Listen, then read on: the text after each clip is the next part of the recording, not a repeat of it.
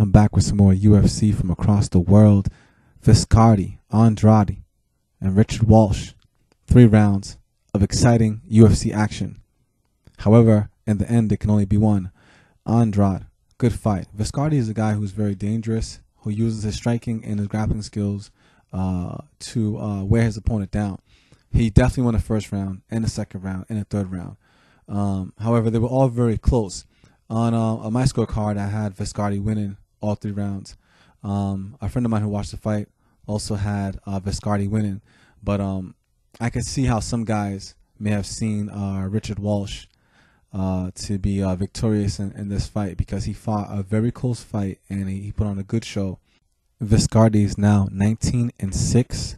He's a black belt in jiu-jitsu, and for sure he showed it tonight by dominating his opponent.